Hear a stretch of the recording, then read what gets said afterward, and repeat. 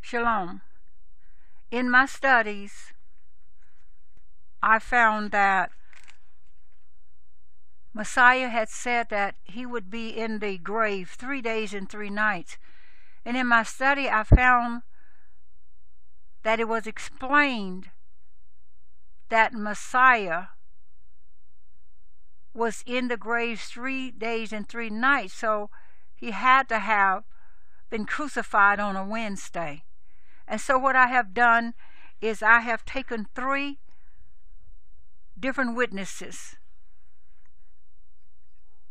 to support what I found, and I just read what they have written in the hopes that this will help to clarify the 3 days and 3 nights.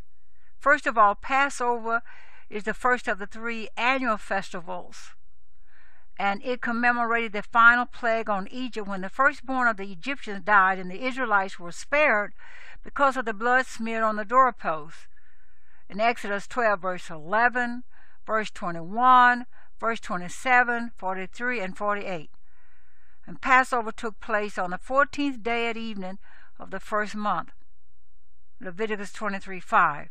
The animal, lamb, or kid to be slain was selected on the 10th day of the month, Exodus 12:3, and slaughtered on the 14th day and then eaten, Deuteronomy 16, verse 7. So I just wanted to say just that much. I'm not going into detail about the Passover, just concentrating on the 3 days and 3 nights. Now, I have taken information from the www.revelations.org.za/3D 3n.htm, and also from Messiah, www.messiahshouseofyahweh.org/sermon, and also from www.messianicgentiles.blogspot.com/2007.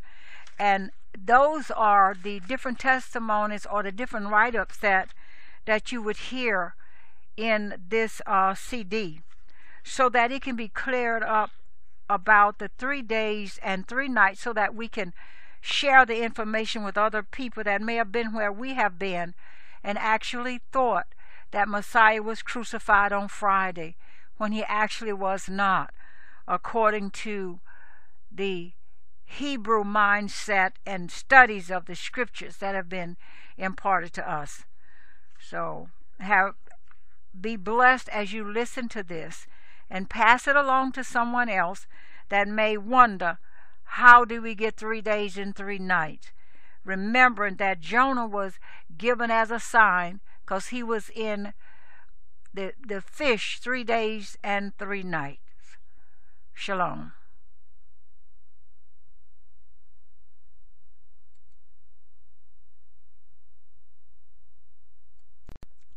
When did the crucifixion take place? On which day was Messiah crucified? We read in Mark 15, verses 42 through 47, about the events on that afternoon of the crucifixion.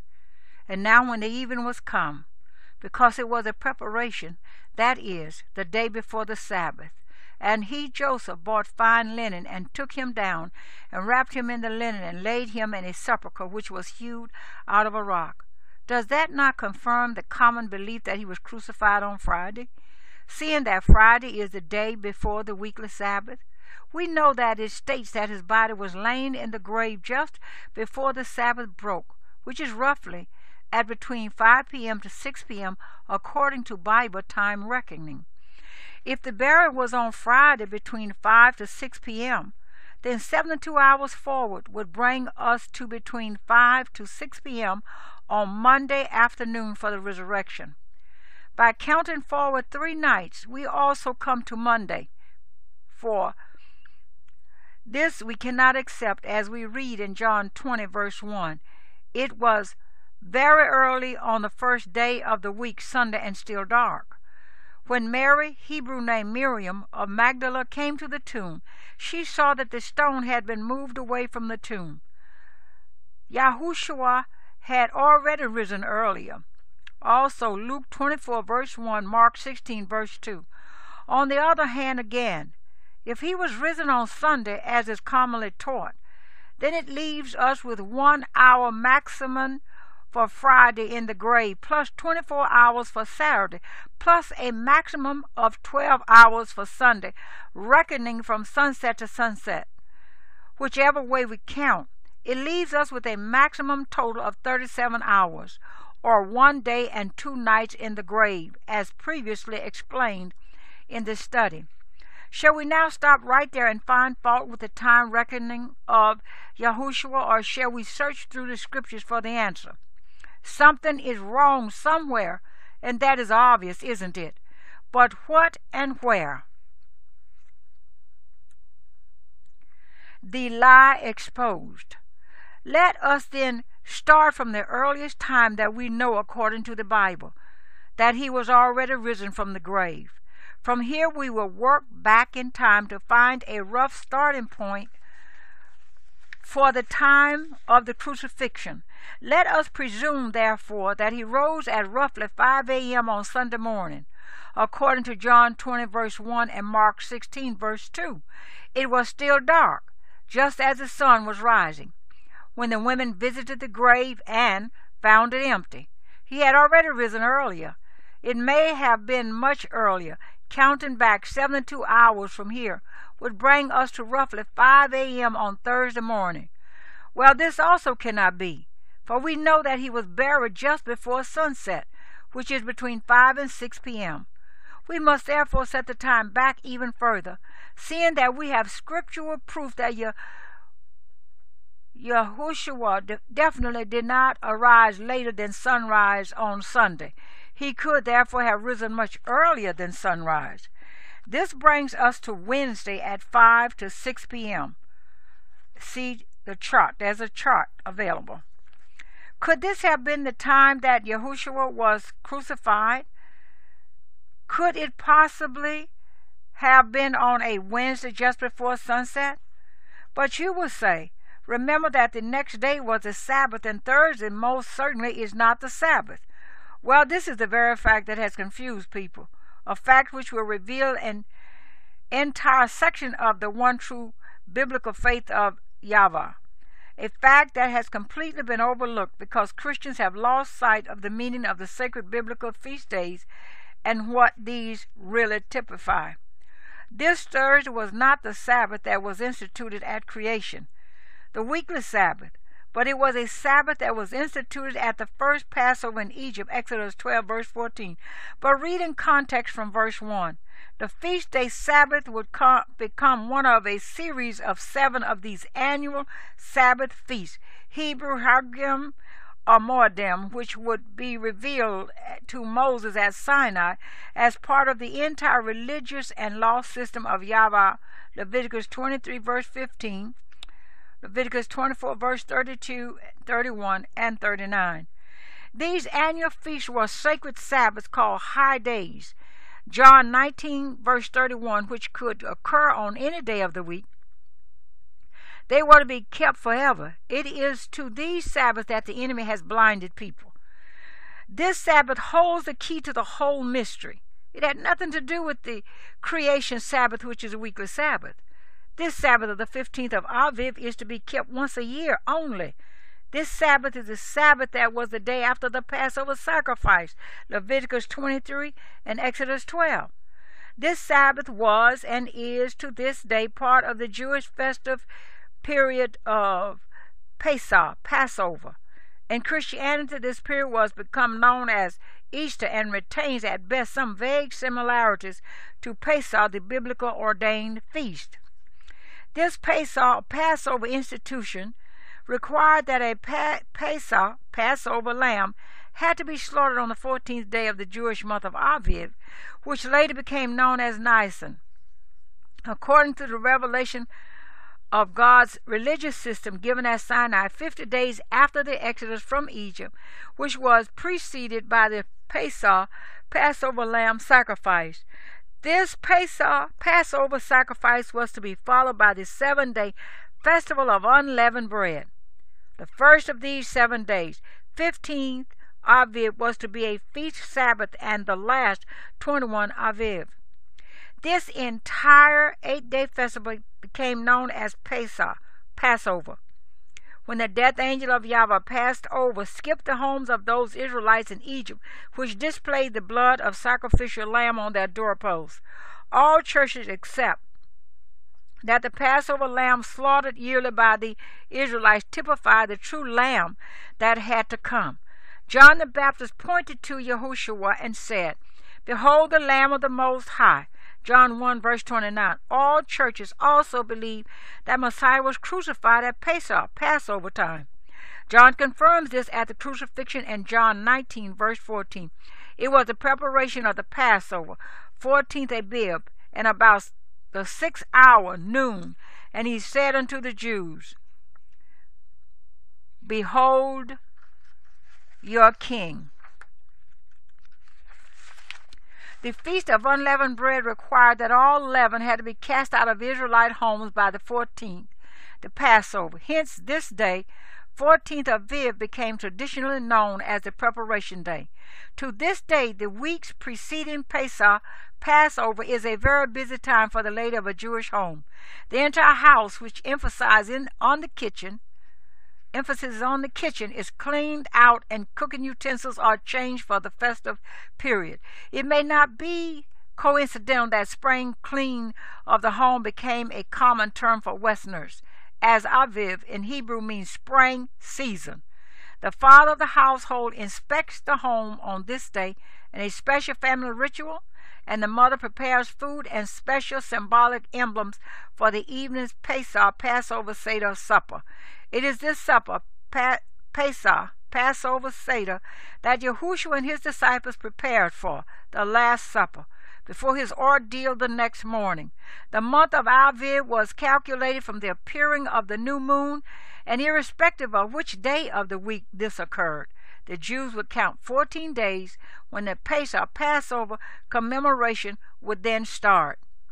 The Pesach Sabbath is determined by the monthly phases of the moon and not by the weekly cycle. In the year of the crucifixion, the 14th of Aviv fell on a Wednesday, and the Thursday was the annual Sabbath feast day, a high day. And they do have a study chart.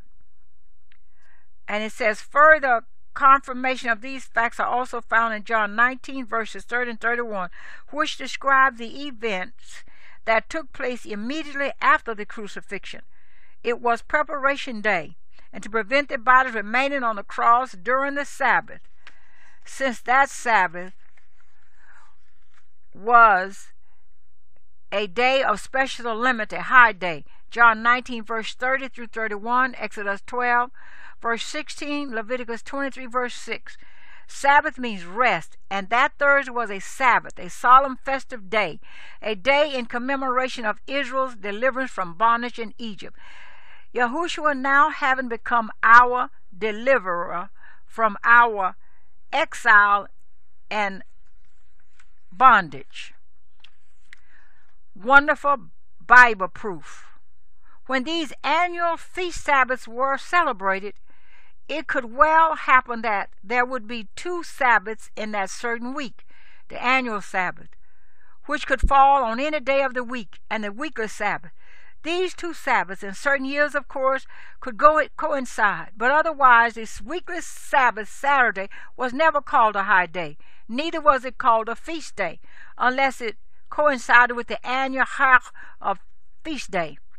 The fact that there were 2 Sabbaths in the crucifixion week is wonderfully proven by 2 apparently contradictory verses in the Bible. The first of these is found in Mark 16 verse 1. When the Sabbath was over, Mary and others bought spices with which to go and anoint him. The second is found in Luke 23 verse 56. After his body had been laid to the tomb, they returned and prepared spices and ointments and rested the Sabbath day according to the commandment. We shall first apply these statements to the commonly accepted theory of Friday. crucifixion and Sunday resurrection to see if it fits the picture. If Messiah was crucified on Friday, then according to the first verse, the women should have bought the spices on Saturday evening, i.e. after the Sabbath. This would enable them to prepare it and go to the grave before sunrise on Sunday morning. But read the second verse. This states that after they had prepared the spices, they rested on the Sabbath according to the law. This would mean that the following day, Sunday, was also a Sabbath, so that they could not have gone to the grave until after Sunday. But Luke 24 verse 1 explicitly states that the women went to the grave on the first day of the week, Sunday, before dawn. So this theory does not fit. It says heaven was to be the judge. Heaven could declare the outcome. The angel spoke, and he said to the women, "There is no need for you to be afraid. I know you are looking for Yahushua, who was crucified. He is not here, for he is risen, as he said he would." Matthew 28, verse 5 and 6. As he said, dear reader, may these words be repeated 1,000 times before proceeding. His time reckoning was not faulty. As he said means that he had kept his word. If he had not kept his word, then how could we trust him to keep all the wonderful promises he made to his followers for the future? By having fulfilled this sign, he gave those who doubted him. We may be sure that every promise of his will come true. The eternal cannot lie. And Yahushua is the eternal, manifest in flesh. 1 Timothy 3:16, Titus 2, verse 13, Revelation 1, verse 8, refer our library of studies on the oneness and the deity of Messiah. You can find this at the website www.revelation.org.za/menu oneness.htm.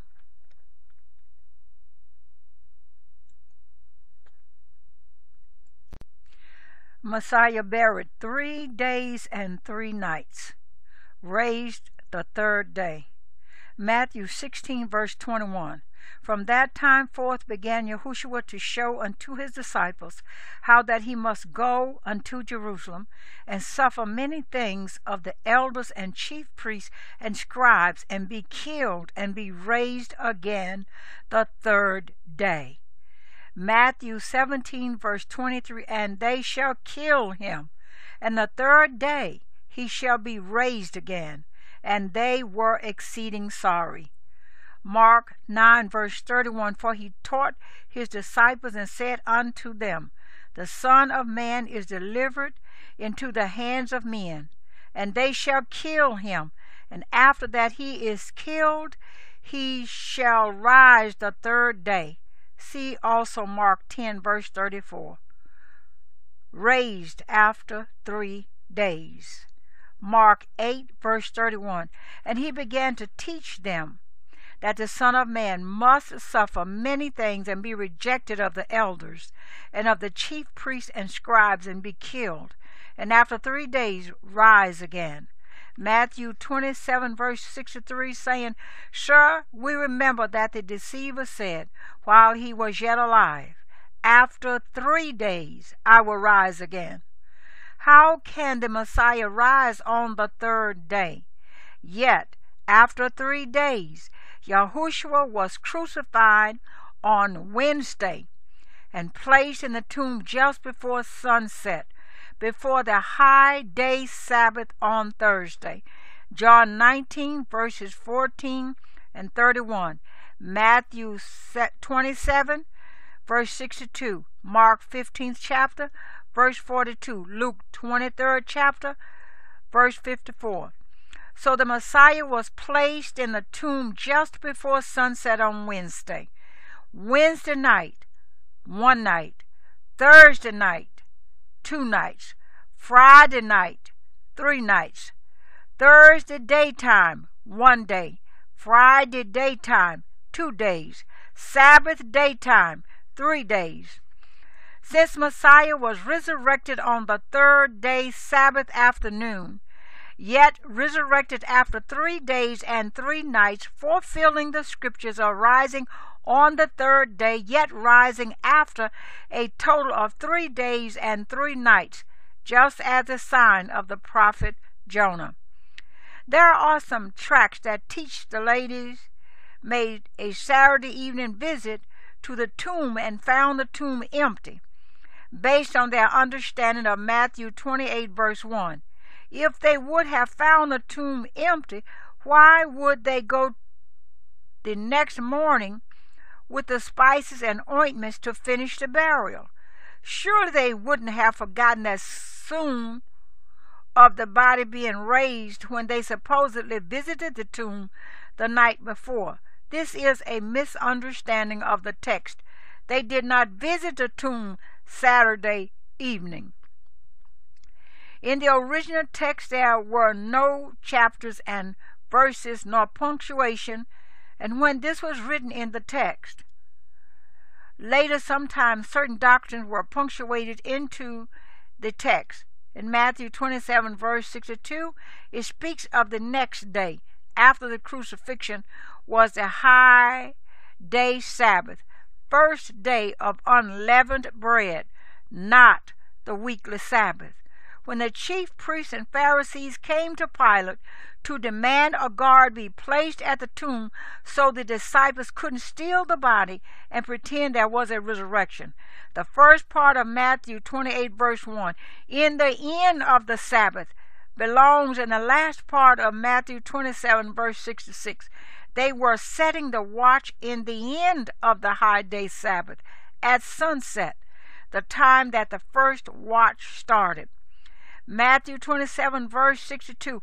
Now the next day that followed, the day of the preparation, the high day Sabbath, the chief priests and Pharisees came together unto Pilate, saying, Sir, we remember that deceiver said, while he was yet alive, after 3 days I will rise again.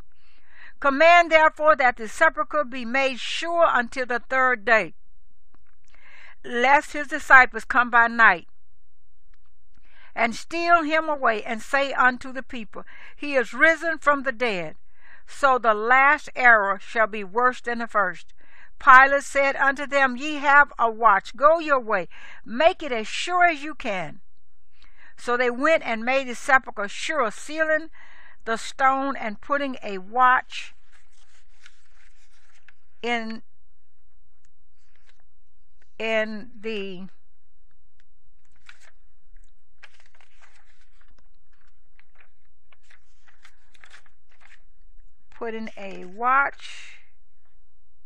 the end of the Sabbath, the high day Sabbath. John 19 verse 31. Matthew 28 verse 1. In the end of the Sabbath, as it began to dawn toward the first day of the week, came Mary Magdalene and the other Mary to see the sepulchre. Now Matthew, Mark, Luke, and John all harmonize with the resurrection of the Messiah and the time period that the ladies came to visit the tomb when putting in the proper punctuation. Mark 16 verse 2.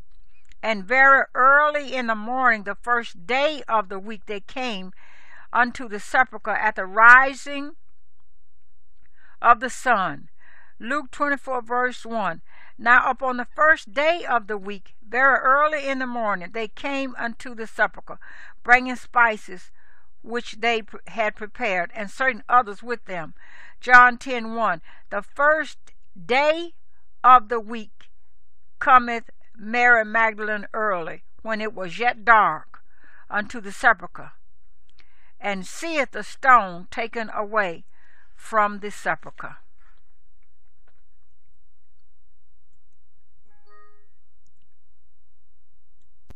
The sign of Jonah.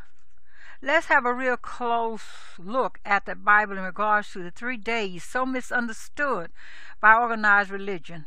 Then we will examine Messiah's last week prior to Calvary.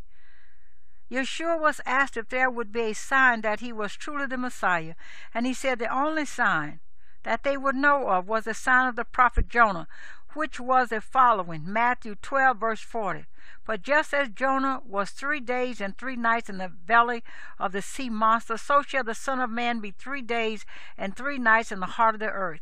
Jonah was sent to Nineveh, Nineveh meaning house of Nimrod, / Ninus, to warn the people of their pagan ways. It is made obvious that the 3 days, see Matthew 26, verse 61, and Matthew 27, verse 40, Mark 15, verse 29, and 3 nights were referring to the resurrection of Messiah. It clearly states 3 days and 3 nights, 7 and 2 hours. Yeshua would be gone prior to his resurrection. If we take Good Friday evening, just before sunset, as the time when Messiah was buried, then 3 days and 3 nights later would mean that Yeshua was resurrected Monday. This is done with obvious simple addition, and yet many have accepted Sunday as the day of resurrection. This in itself is an error, of course, because Yeshua was not crucified on Good Friday anyways. The name Jonah means dove. Dove is a Hebrew idiom meaning righteous and pure. This is a very significant Hebrewism that points to the Messiah. Now let us look more closely at Yeshua in the Jordan, and maybe we can see something fresh in the living word of Yah. The sign of Jonah, the dove, was upon Yeshua from that day in the garden, i.e. Jordan, when he was immersed, baptized. What we are told is that the Holy Spirit descended in a bodily form like a dove upon Yeshua, and a voice, a bat-cold daughter's voice, came from heaven saying, Thou art my beloved Son. In thee I am well pleased. Anyone who was standing by would have seen this great sign and heard the voice. To some the voice may have sounded like thunder, yet I believe from this text in Luke 3, verse 22, many saw and heard the voice of El Shaddai. Jonah was a type of Yeshua. While Jonah's body was in the belly of the fish, his spirit was in the depths of Sheol, uprooted for 3 days. At that time, Sheol was considered to be in the depths of the earth, the pit or abyss. Just as Yeshua's spirit left him for 3 days at Calvary, so too did Jonah's. As Jonah's body was spewed out on the shore of the Mediterranean Sea and came back to life, so too did Yeshua come back to life after 3 full days and nights at Calvary. They were looking for the Messiah to come, and many were blessed to see this sign showing them that Yeshua was a righteous person, a dove. The sign of the dove was evident to all who had eyes to see. Even Yeshua knew this sign was unmistakably his. Yeshua explains in Matthew 12, verses 38 through 41. Then some of the scribes and Pharisees said to him, Teacher, we want to see a sign from you. But he answered and said to them, An evil and adulterous generation craves for a sign, and yet no sign will be given to it, but the sign of Jonah the prophet. For just as Jonah was 3 days and 3 nights in the belly of the sea monster, so will the Son of Man be 3 days and 3 nights in the heart of the earth. The men of Nineveh will stand up with this generation at the judgment and will condemn it because they repented at the preaching of Jonah, and behold, something greater than Jonah is here. What we see is that Yeshua himself speaks that no sign was to be given but the sign of Jonah, the dove. So a sign was given that day at the Jordan, at the beginning of his ministry, and that the sign of Jonah would be given one more time at the end of his ministry, and no other sign would Israel be given apart from the sign of Jonah. We have no idea as to how many were at the river Jordan on the day of his baptism, but I dare say there were many. I believe Yah saw fit to open his son's ministry with many in attendance.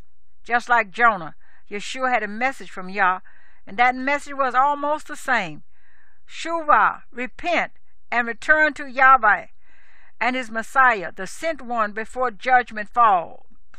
Many did return and repent, and many did not. Look at Yeshua in the Garden of Gethsemane. Before the agony of the stake, before the sins of the world were placed on him. He could have run like Jonah did, but praise Yah, the greater Jonah did not. The sign of Jonah is a sign of the Son of the living Yah. In Leviticus 23, it lists the 7 annual holy Sabbath days. Let me repeat. In Leviticus 23, it lists the 7 annual holy days. Each of these holy days was considered a Sabbath, no matter what day of the week it occurred on.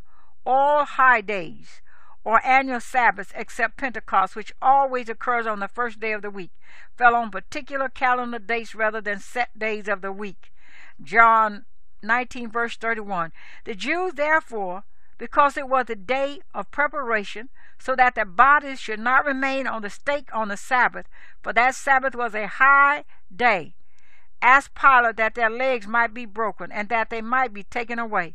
This tells us that the body of Messiah was removed from the stake on the preparation 14th day, one day before the annual Sabbath or high day. Messiah kept the Passover, Last Supper, not Seder meal, with his disciples the night before his death. This was Tuesday as per Luke 22, verse 15. And he said to them, I have earnestly desired to eat this Passover with you before I suffer. The Passover feast that year was on Tuesday, and it was also the preparation day for the Feast of Unleavened Bread. Messiah died the next day, which was still the day of Passover, 14th of Abib, or Nisan, as per the Hebrew calendar, Leviticus 23, verse 5. As per Leviticus 23, verses 6 through 7, it tells us that the next day, beginning the evening after his crucifixion, was not a weekly Sabbath, but an annual Sabbath, high holy day, the first day of the Feast of Unleavened Bread, Leviticus 23, verse 6 through 7. Then on the 15th day of the same month, there is the Feast of Unleavened Bread to Yah. For 7 days you shall eat unleavened bread. On the first day you shall have a holy convocation. You shall not do any laborious work. 1 Corinthians 15, verse 20. But now Messiah has been raised from the dead, the first fruits of those who are asleep. Messiah was crucified at 9 a.m. Mark 15, verse 25. And it was the 3rd hour when they crucified him, and died at exactly 3 p.m. That afternoon he was buried by Joseph, a converted Pharisee member of the council prior to sunset. Mark 15, verse 34. And at the 9th hour Yeshua cried out with a loud voice, Elo, Elo, lama sabachthani, which is translated, my God, why hast thou forsaken me? On Passover afternoon, which is also the preparation day for the annual Sabbath, it is also clear that Messiah was resurrected at the exact same time of day in the late afternoon. Since the women found him already gone Sunday morning, we conclude that he was resurrected the previous afternoon, on Saturday. This would mean, without a doubt, that he was buried 3 days and 3 nights earlier, Wednesday afternoon. Indeed, Passover Nisan the 14th that year, AD 31, fell on a Wednesday. Yeshua was crucified on a Wednesday the 14th at 9 a.m., the same time and day that the Passover lambs were slain, as was done on the day when the Jews were told to slaughter a lamb and smear the blood on the door on preparation day, the day before the Passover. Yeshua was also slain like the lamb. Yeshua died on that same day at 3 p.m. and rose again on Saturday, the 17th at 3 p.m., just hours before the Feast of First Fruits began. He arose the exact same time of day he died, 72 hours later, as stated in Matthew 12, verse 40. Yeshua was divine. He arose from the dead on the divine day of Yahweh, the 7th day of the week, Saturday. All these familiar with what numbers represent in the Bible understand the significance of the number 7. It represents the divine nature of Yah, and was the appropriate 7th day of the week that Messiah was resurrected. This was a divinely appointed day of Yah's Sabbath. What is the correct day of our Passover lamb's execution sacrifice? Let's quickly go through it again from another angle. In order to figure out when Messiah was crucified, we have to establish the day of his resurrection. We must mathematically work it out backwards from the order we have in the scriptures. According to Leviticus 23:10 through 11, Messiah, the first fruits from among the dead, had to be resurrected on the day after the weekly Sabbath during the 7-day feast of unleavened bread, Passover.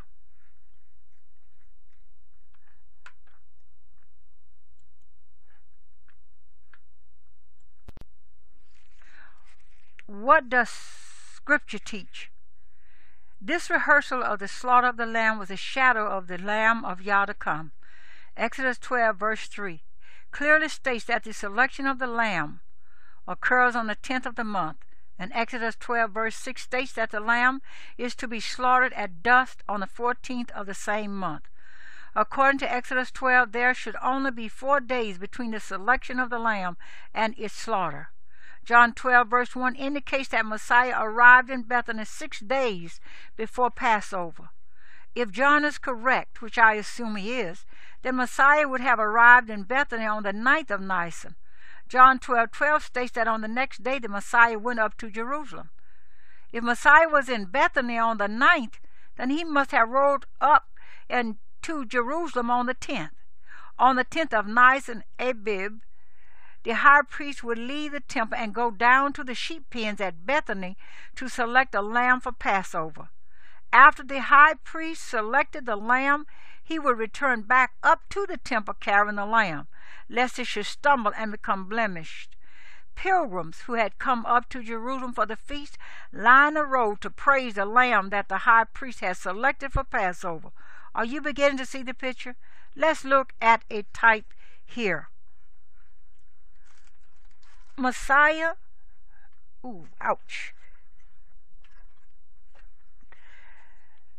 the Lamb of Yah comes up from Bethany on the same day and at the same hour as the high priest. But instead of the people praising the high priest's lamb, they were shouting praises to the Messiah. The religious leaders then told Messiah to rebuke his disciples, Luke 19, verse 39. After the high priest returned to the temple, he would examine his lamb for the next 4 days to ensure it was unblemished and fit for sacrifice. During the next 4 days, Messiah too was examined by both the chief priests and the elders.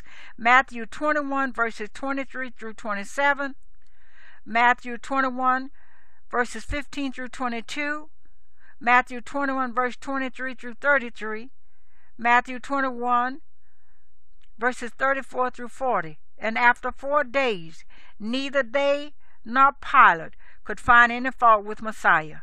The Lamb of Yah, Mark 12, verse 35, and Luke 23, verse 14. As stated in John 18, verse 28, Yeshua went before Pilate, before Passover. Now let's dig a little deeper. Here's a nugget most will miss if it is not pointed out to them. John 1, 29 through 31. The next day he saw Yeshua coming to him and said, Behold the Lamb of Yah who takes away the sin of the world. This is he on behalf of whom I said, After me comes a man who has a higher rank than I, for he existed before me. And I did not recognize him. But in order that he might be manifested to Israel, I came baptizing in water. As we must just previously read, only the high priest or a descendant of the high priest could ever offer up the Passover lamb at the temple. Yeshua came to John at the river Jordan, and what does John declare to all those who witnessed Yeshua's baptism of the Holy Spirit? John the Baptist was from the line of the high priest of Israel. John's father was Zechariah, Luke 1:5. John had the authority to declare Yeshua as the Lamb of Yah, who came to take away the sins of the world. Long before Yeshua's death, John had proclaimed him as a shadow of things to come. John the Baptist was born on Passover. Let's look at something else that's not a coincidence. John the Baptist was born on Passover. The Jews had been expecting the Messiah to come, but they knew, according to Scripture, Malachi 4:5, that a man had to come to them with the spirit of Elijah first. To this very day, the Jewish people still set a plate for Elijah at the table during Passover. Yeshua revealed John's having the spirit of Elijah in Matthew 11, verse 14. And if you care to accept it, he himself is Elijah, who was to come. He who has ears to hear, let him hear. Now what day was the Lamb of Yah slaughtered? If Messiah was resurrected early on the first day of the week, Roman Gregorian calendar, then we need to count back 3 days and 3 nights, and we will arrive at Thursday for Messiah's execution. This is how it would work out if the practices of the pagan churches proclaimed Christian churches of the world were correct. Even looking through their eyes, it doesn't work out to a Friday for Calvary.